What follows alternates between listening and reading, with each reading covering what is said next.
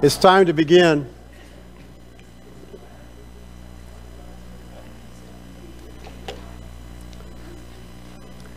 Glad you've taken time out on this Wednesday day to come and study God's Word together with us. If you're visiting with us, you're an honored guest. We're glad you're here. Glad to see all the members out as we continue our study through overcoming the sins that plague us on an everyday basis. Tonight we're going to talk about the sin of fear. Last week was the sin of gossip, and this week is the sin of fear. And I ask everyone not to be afraid of this class. It's not that bad. And if you would, everybody speak out and speak up. So this would be a very good time to overcome that fear of speaking out in class. This would be the opportune time to make that happen. Let's go to God in prayer. Father, we're so thankful for this time that we've set aside to study Thy Word, and we're so thankful that You have readily made Your Word available to us, Your will for mankind, Your plan of salvation. You've revealed to us Your Son, who is a direct reflection of You, and we ask You, Father, to help us be a direct reflection of Christ as we live here upon this earth as well. We're thankful for all the blessings You give us in this land we live in. We are blessed beyond measure here in the United States. We're thankful for that, and we ask You to continue to bless us if it be Your will. We ask You to be with those who are less fortunate and help us as we see those people that are less fortunate to share our good measure with them. And especially, Father, help us be willing to share Your story with them. We ask You to be with those who have lost many things in this world due to the hurricane that hit Texas and the one that is approaching Florida at this time. Father, I ask You to be with those people and help them seek safety and refuge, and help them to realize that these things on this earth are temporal.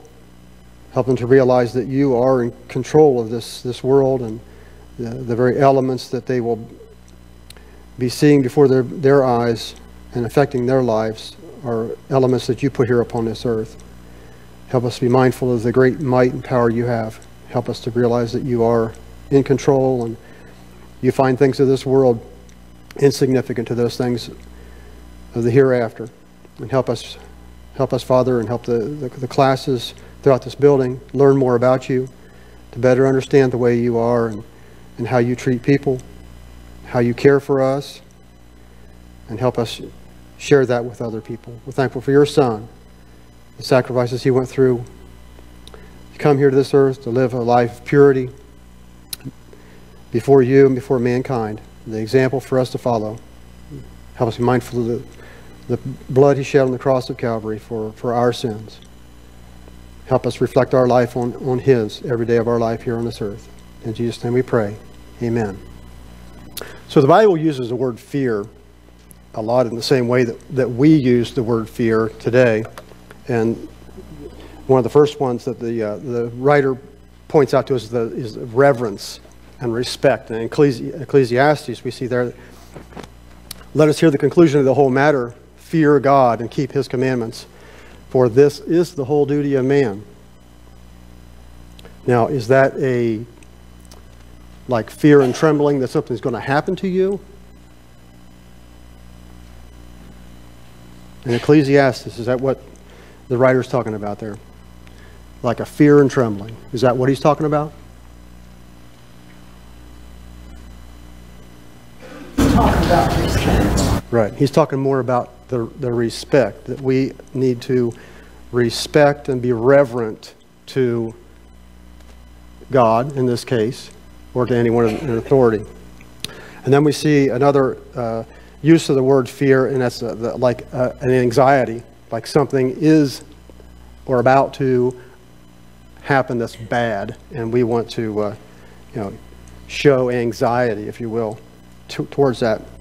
And we see both of the uses of the word fear in Exodus chapter 20, in verse 21, and that's at the case of Mount Sinai, when God rumbled and showed his great might, and then he went and talked to Moses.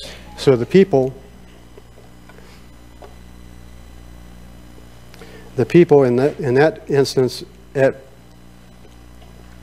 they were afraid that something bad was going to happen. They talked to Moses and said, "You go talk to God. We don't want to have any part of this." And then Moses explains to them that God wants them to fear him, but not fear him out of, hey, something bad is going to happen if we don't listen to him, but out of respect through all the things that God's going to do for the Israelites. And in Exodus chapter 20, verses 19 through 20, it reads there, "And they said unto Moses, Speak thus with us, and we will hear. But let not God speak with us, lest we die. And Moses said unto the people, Fear not, for God has come to prove you that his fear may be before your faces, that ye sin not." We see there both cases, or both incidences, are use of the word fear. So what is wrong with fear?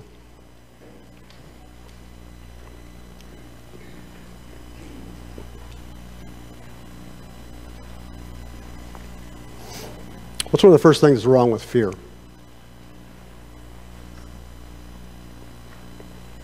I'll give you a big clue. It's up there. We're getting over this fear of speaking out in class.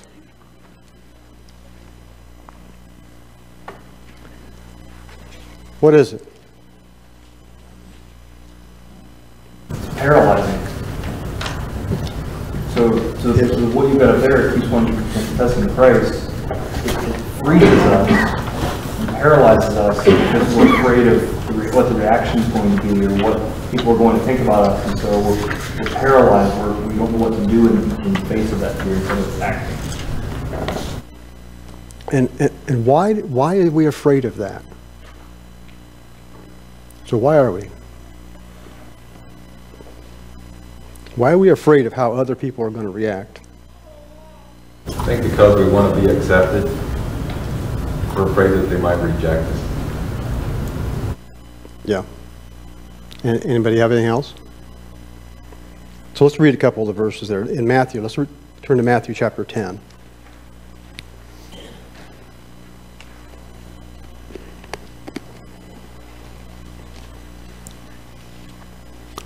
And we see here a promise. We see a promise from God that should help us get over that fear of confessing him, that fear that keeps us from confessing him. In Matthew chapter 10, verses 32 and 33, it says, "Whosoever therefore shall confess me before men, him will I confess also before my Father which is in heaven. But whosoever should deny me before men, him will I also deny before my Father which is in heaven." Then a couple other verses there for you to look at. I'll go ahead and read verse in John chapter 12, verses 42 and 43. "Nevertheless, among the chief rulers also many believed on him, but because of the Pharisees they did not confess him, lest they should be put out of the synagogue. For they loved the praise of men more than the praise of God." I see this sometimes in the workplace, where if you can say some things about God, but if you go saying too much about God, we see it in the school systems too. If we say too much about God, somebody's going to come and have a talk with us, or we'll be heading down to the human resources to have a talk with the human resources because we're violating somebody's conscience. But that shouldn't shut us completely up. If we don't confess God before man, it's pretty bleak for us.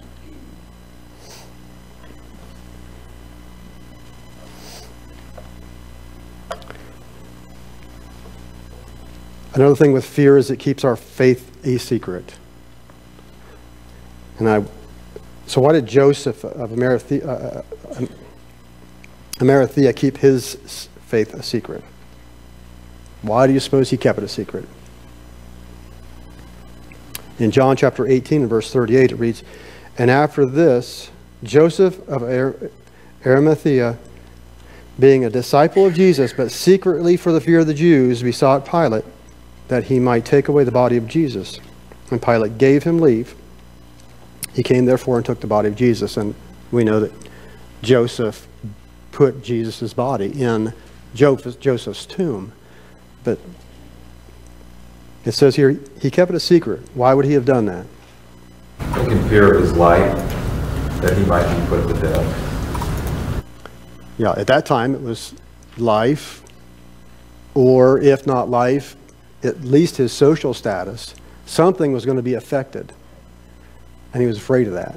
So he let that make some decisions for him instead of him being out in public and admitting what he should admit. So how are we today, Craig? Well, if you think about it, the reason, it seems like the reason that people don't talk about their faith, or they try to keep things a secret, not bring it up, is because if you embrace that, then ultimately you are saying, I am embracing self-denial, and you're asking people around you to embrace self-denial and not do what they want to do, or give up what they consider to be their rights. And people don't like to talk about that. It makes them uncomfortable.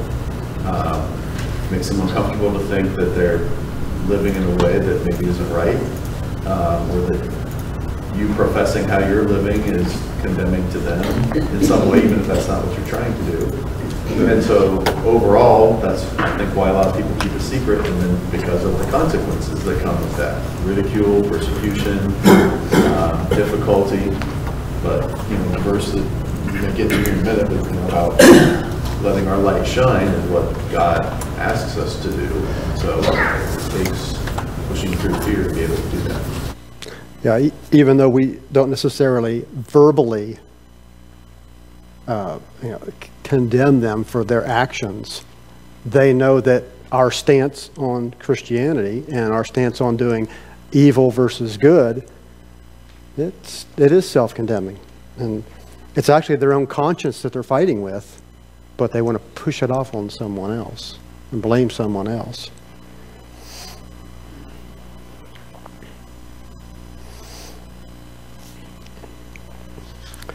It keeps people from obeying God.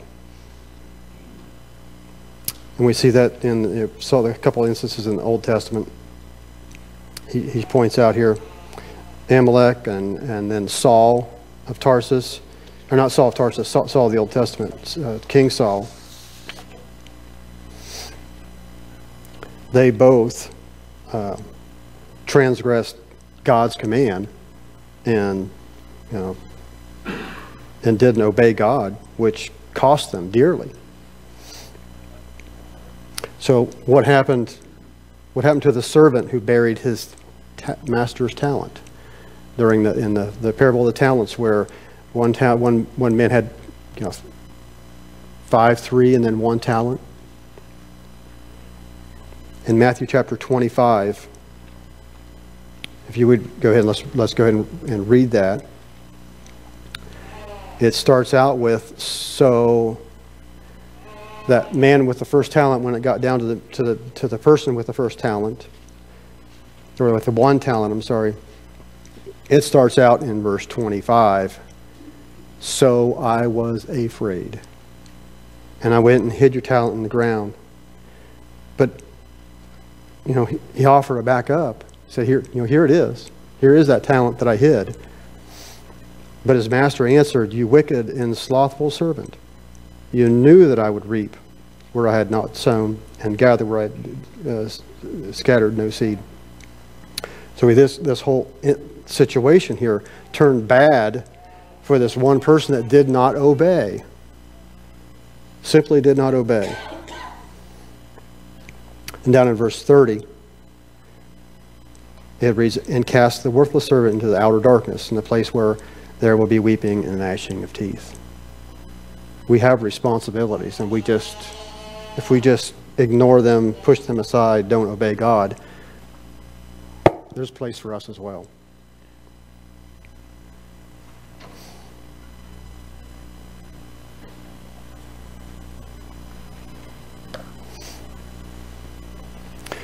It also makes our life miserable. But in 1 Samuel chapter 16 and verse 14, but the Spirit of the Lord departed from Saul, and an evil spirit from the Lord troubled him. So, did God put an evil spirit on this person?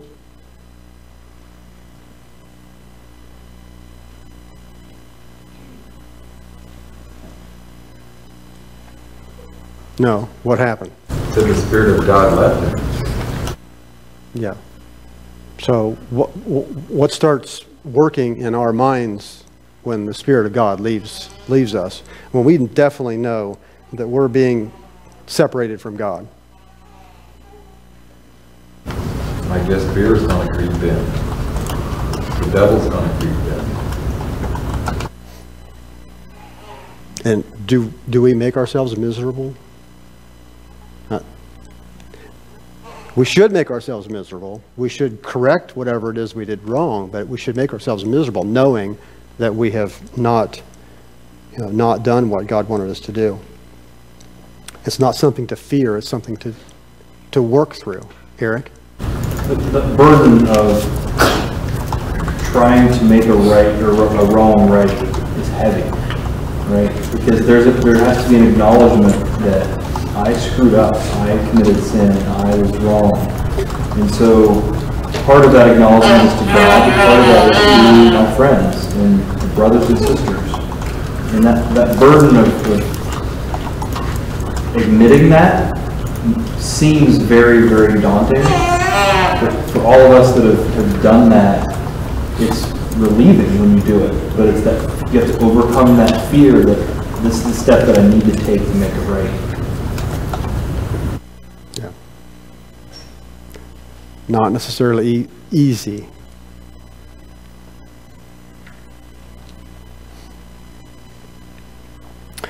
It renders one useless in the service of God. How does it render one useless?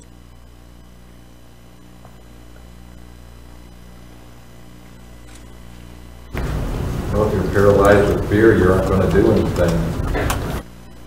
Yeah, we've looked through some good reasons why we should not fear, but this fear itself keeps your faith a secret. It keeps us from obeying God. It keeps us from confessing Christ. In that sense, it renders us useless. And then in a couple of Old Testament examples, when God was going to send the Israelites into battle, He asked the people, "Are you afraid?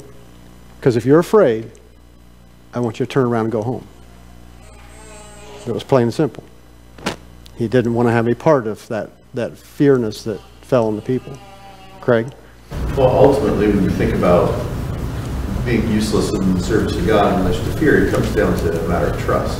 If you trust God, then you're going to be much more likely to be able to push through whatever fear you have and accomplish what He's asking you, whether that's in our day and age, letting our light shine like we should, in this country, where we don't have to fear persecution, but we fear maybe ridicule, whether that's fearing for your life in other parts of the world, or even you go back to some of those Old Testament examples, and think about Gideon, for instance, and some of the others,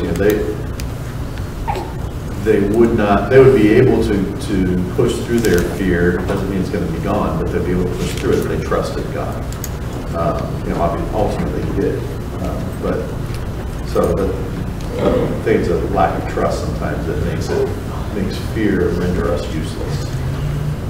I'd like to comment on that too, because we're kind of wading into dangerous waters, I guess, in binding things where that's not bound if we say that all fear is a sin, and as soon as you fear something, you're in sin. That's not true.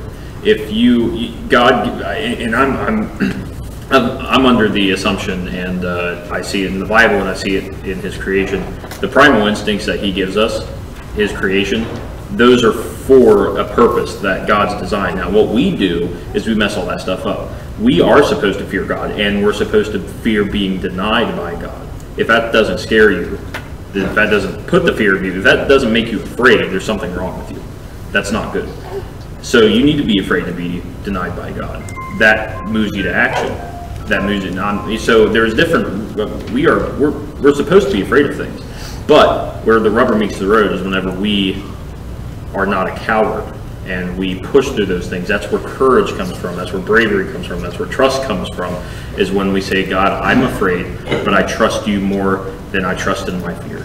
So I know that I'm afraid for a reason, but I'm not going to be a coward. I'm going to still do it. And I think fear should not stop us. To be afraid, it's like be angry, do not sin.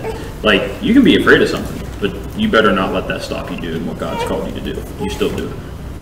Yeah, I think that is part of what we were talking about at the beginning, is the respect fear, as opposed to the I'm afraid that I'm going to be ridiculed by people, or I'm afraid I'm going to be an outcast. That's a good point. So in both those Old Testament instances,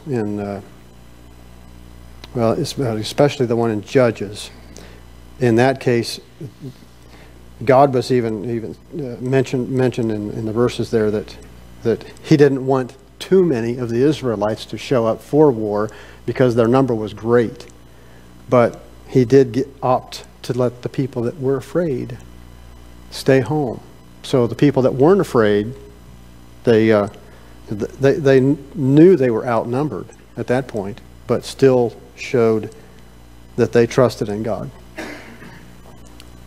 and worked through that fear.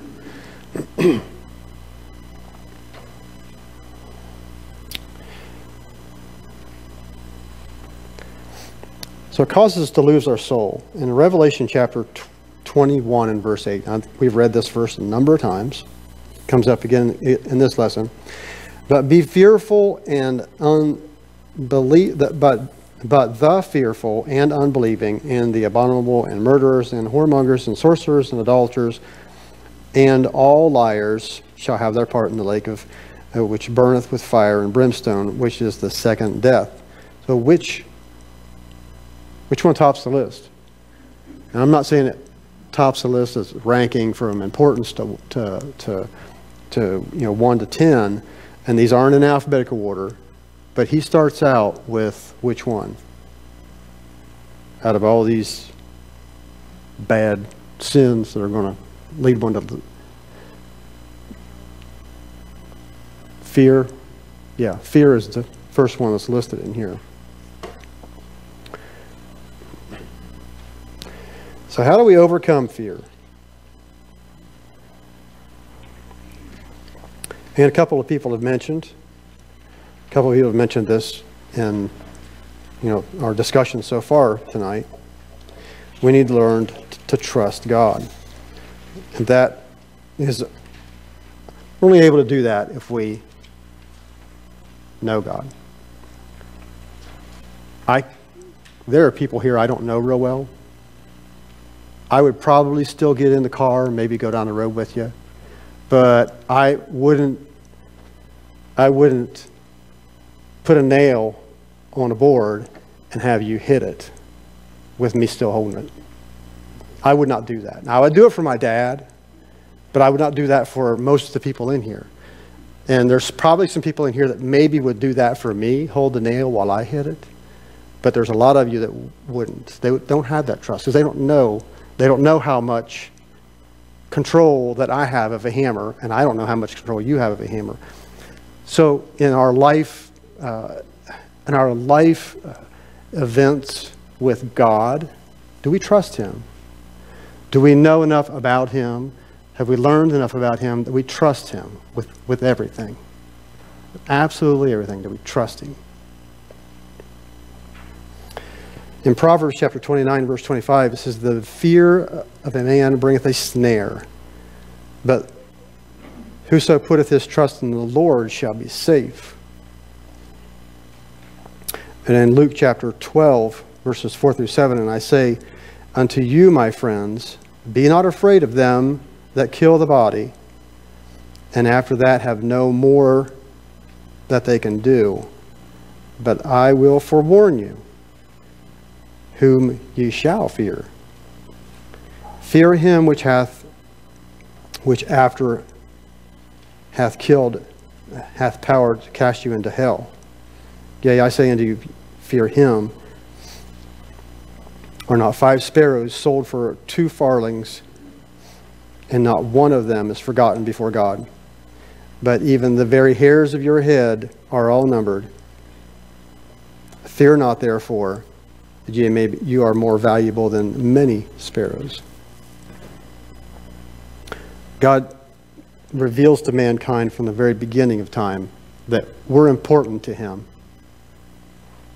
Do we really believe that we're important to him? Do we really believe that? Some of the people I come in contact with at work, I don't know if they think I'm important at all.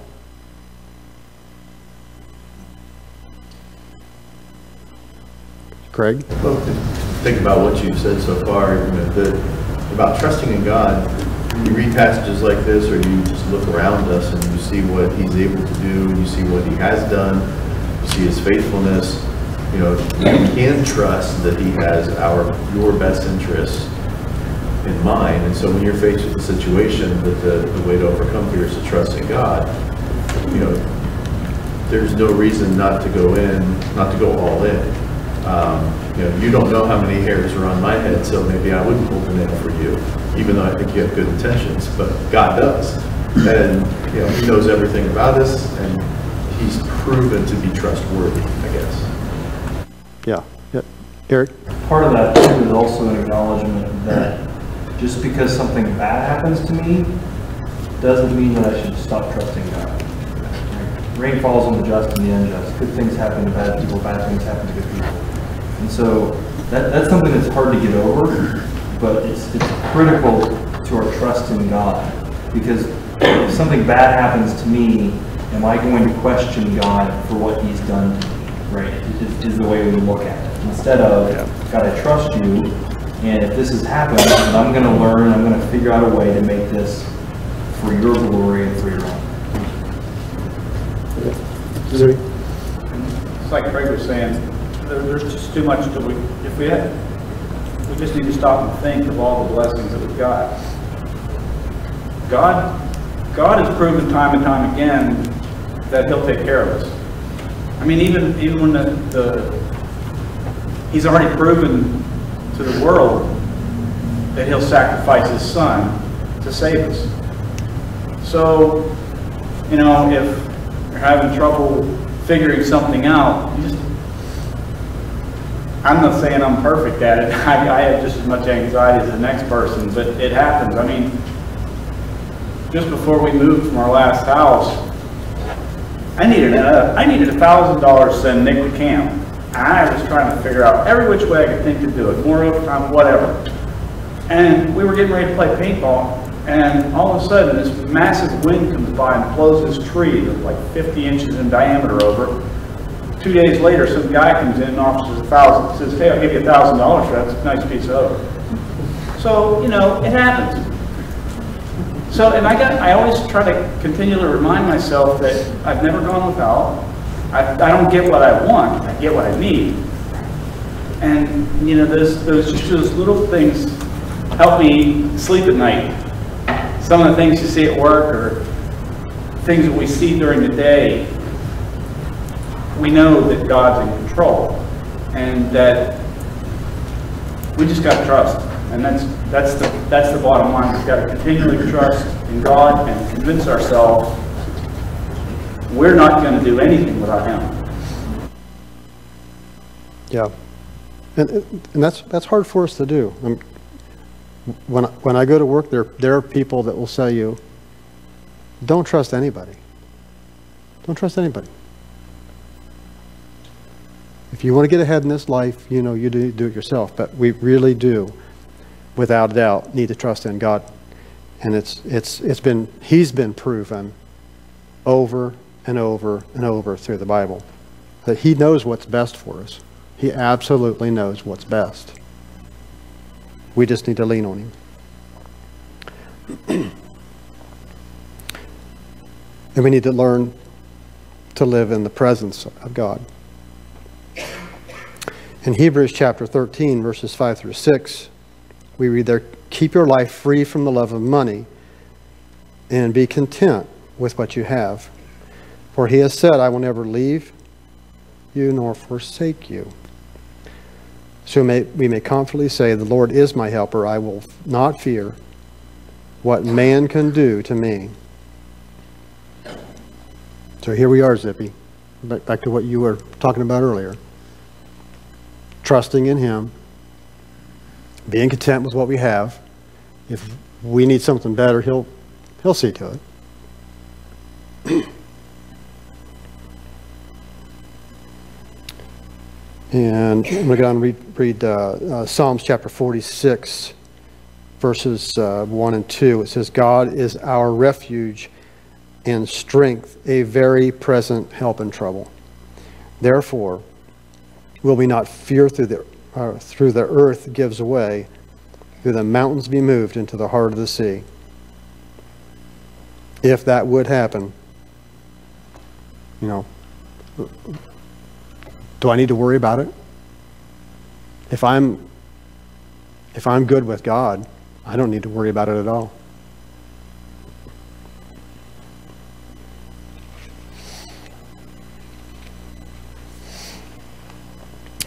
Sanctify the Lord in your heart.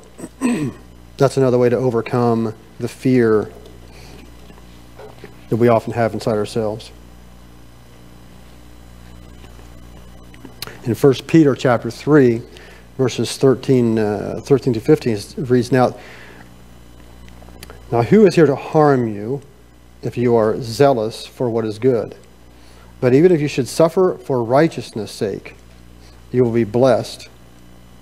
Have no fear of them, nor be troubled, but in your hearts honor Christ, the holy, or the Lord as holy, always being prepared to make a defense to anyone who asks you for a reason for your hope that is in you.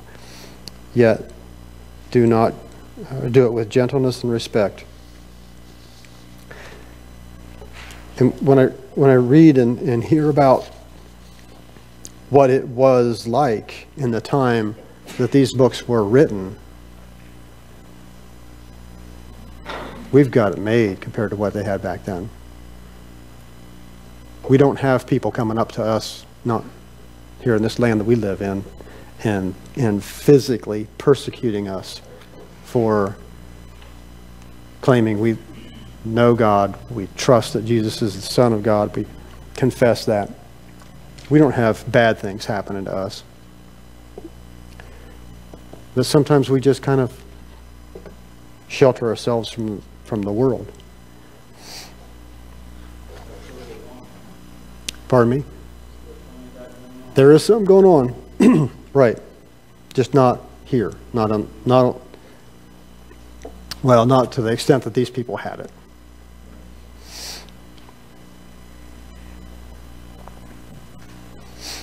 Then we need to learn to put on our spiritual armor.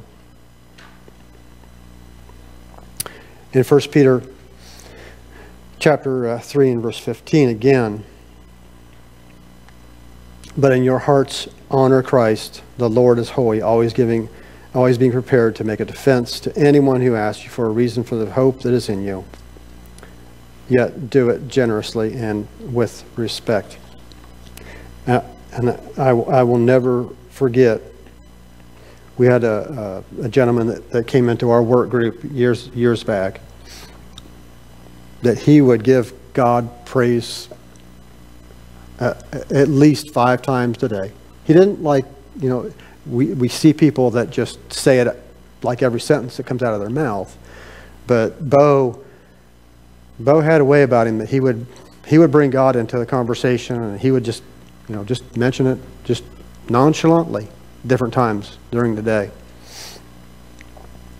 always with a, with a good reason, a good purpose. And I've often thought I need to be more like Bo.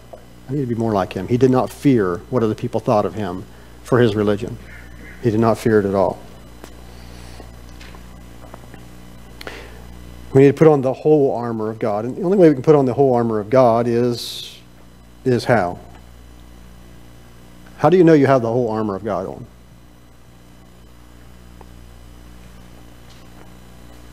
If I was going to go to boot camp, military boot camp for the Navy, are there guidelines for what I'd put on? Or would I just walk in with jeans or shorts and a t-shirt and say, I'm here?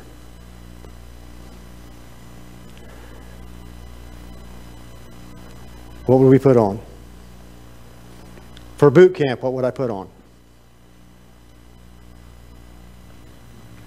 Jake? This doesn't line up with your analogy, but if we think of David, whenever Saul was trying to put this armor on him before he fought, he rejected it. He said, no, I've not tested this armor. I've not used it. Like, I have no practice or experience with it. I'm not going to use it.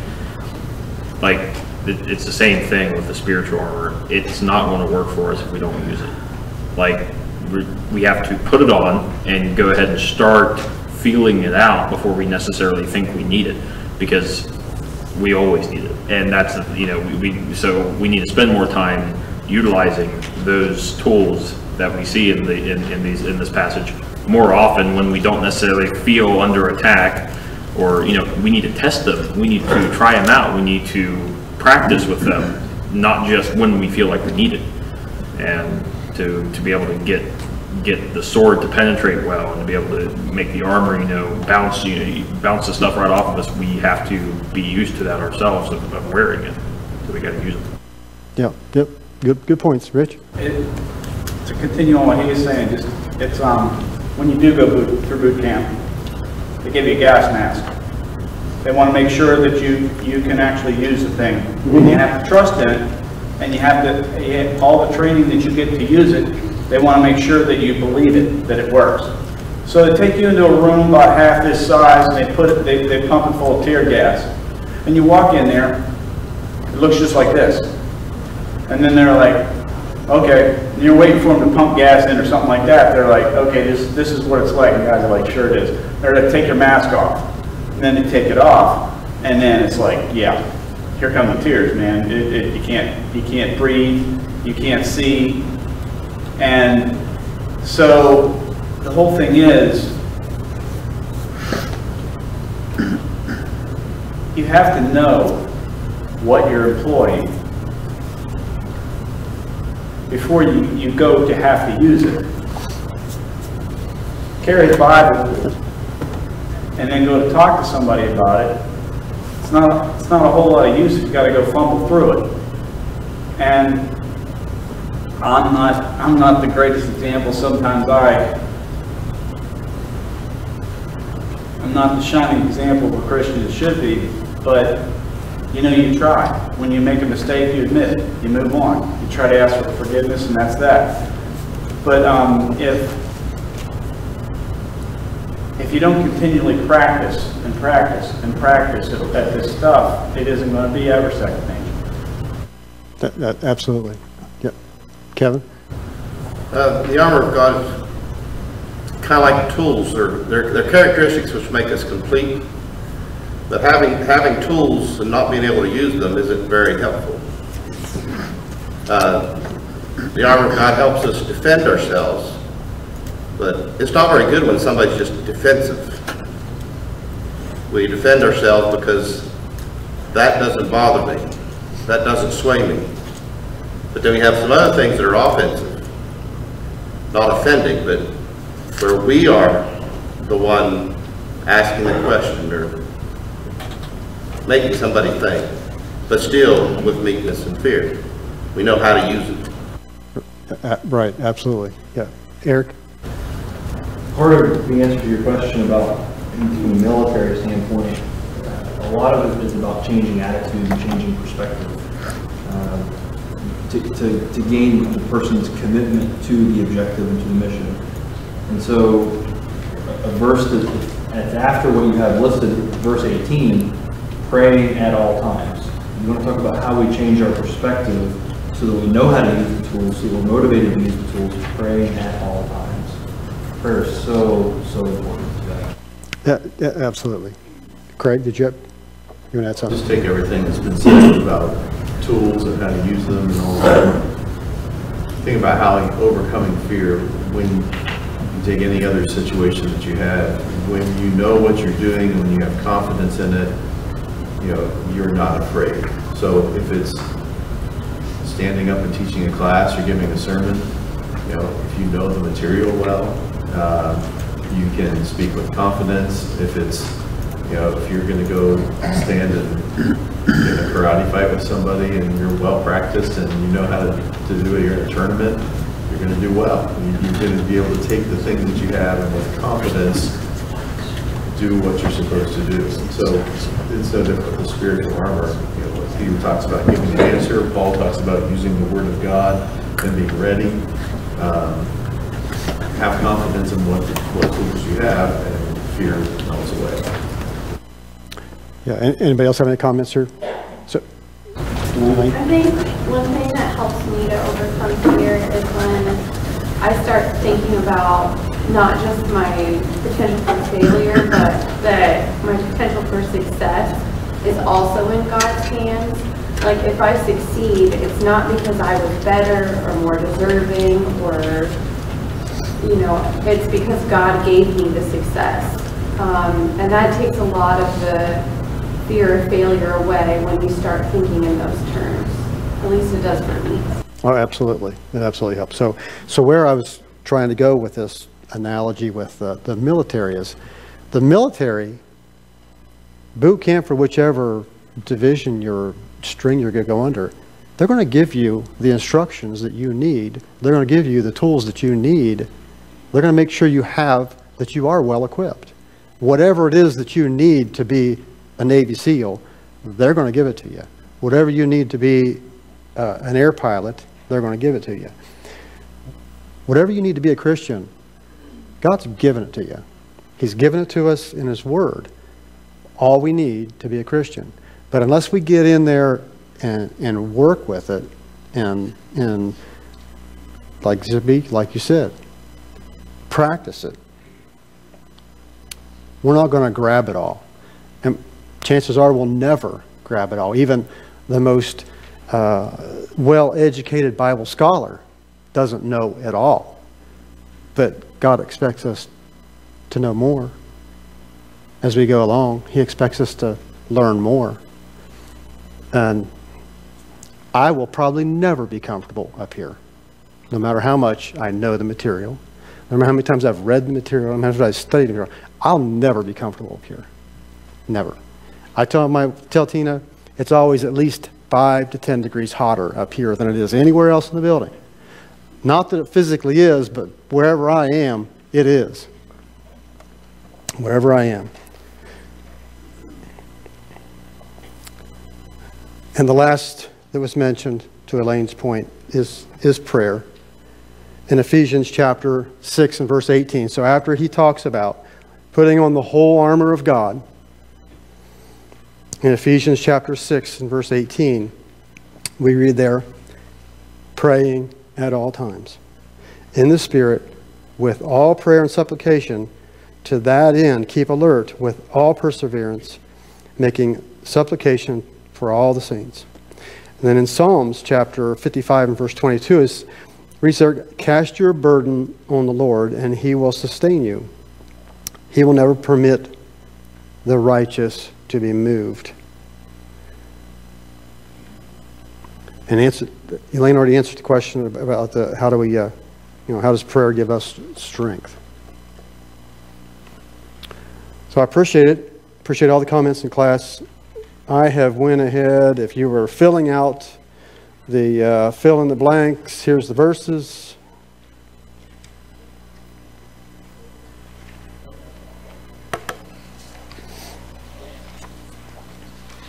First one is cast your burden upon the Lord and He will sustain you. He will never permit the righteous to be moved. We just read that verse. In Psalms chapter 34:4, I sought the Lord, he answered me and delivered me from all my fears. Matthew 10:28, and do not fear those who can kill the body, but cannot kill the soul, rather fear him who can destroy both soul and body in hell. In John chapter 7, verse 13, yet for fear of the Jews, no one spoke openly of him. And in Ephesians chapter 6, verses 10 and 11, finally be strong in the Lord, and in the strength of his might, put on the whole armor of God, that you may be able to stand against the schemes of the devil.